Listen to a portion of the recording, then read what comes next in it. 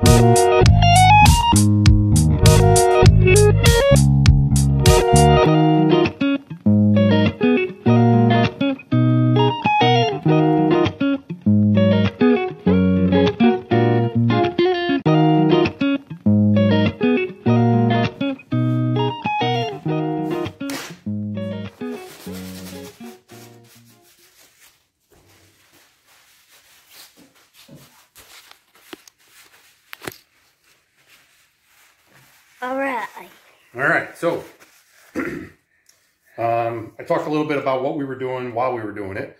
I tell you, the lifesaver is the install cup. They work the best. Unfortunately, you have to buy individual size. This one's a 30 thousandths over 4-inch, so 4030. I have 4-inch, I have 30, I have 60s. Yeah, yes. And then I got a 4 1/4, which is for like a big block 454. So all the pistons are in. If you've never seen how an engine actually works, I'm going to show you real quick. So if Ricky, you want to come up over here to cylinder number 1. So on a Chevy, so cylinder number 1 is here. So I'm going to show you. So this would be top dead center. That is all the way to the top. And we're going to check that. We're going to check our deck clearance. I have a tool to do that. And we're also going to degree the camshaft, but that'll be another video. This video, I wanted to get the short block together and show you guys how it happens. So I'll see, like... But as you're going up and down, you notice how all the pistons are in different movements. But now I'm going to show you something pretty cool. Watch. Ready? So when number 1 is up on a small block Chevy... Oh, that's like steps and stuff. What other one's up? Number 6. All right. So now watch this. The firing order of a small block Chevy is 1-8. 1-8, yeah. Oh, now look at the other piston. There's always 2 pistons that are up at the same time. 1-8 and 5. Well, no, that's just the other piston that's up. Oh. So this one is now on an exhaust stroke, when this one over here is on compression stroke. That's why they're both at the top, because it's a 4-stroke engine. You have your intake. Yeah. Compression. Yeah. Power. Exhaust. So it's suck, bang, blow, or whatever they call it. Yeah. Suck, bang, blow. So you have 4 strokes. So your small block Chevy is 1-8, and then watch. 1-8. 4. 4 is up. 1-8, 4. 4. And then 3. 3. And then 6. And then 5. And then 5. 7. Look how it's coming, chasing it. 7. And then the final cylinder on the firing order is 2. 2. See? So pretty cool, right? Yeah. So we're going to check all torque, and then we'll throw the camshaft in. But that's going to be another video. So we got the short together. Technically, this is your rotating assembly short block. We need to put the camshaft in. That's a very simple process. But then we're going to degree the cam, and I'm going to actually make a whole video of degreeing a cam. So if you've never degreed a cam, click your notifications. Please share, subscribe, tell a friend. No, I gotta do it. What? Oh, you gotta do it. So. Oh, no. Hold on. All right, so it's the end of the video. What do we normally say there, Squints? So what do we say? Like, subscribe, and click the notification bell. Button. The button or whatever. Yeah. Ding dong. And then don't forget to comment on your typewriter. Oh, okay. We also want to give a shout out. We had one of our listeners comment, one of our followers, subscribers commented, nobody does it better, 214. And I think they're out of Australia. So that's kind of cool, right? Yeah, they wanted a shout out on the video. So we want to give them a shout out. And also, thanks to everybody that's subscribing. We have almost 1,300 subscribers now. What? Yeah, pretty cool, huh? And so yeah, we're happy about that. So thank you very much for watching the videos. So this is our 355 Project Dave short block is now assembled. It will be cam degree. So you understand how we degree a camshaft and why we degree a camshaft. And then we'll go from there. Stay tuned, right? Squints. Nice hair. Ew.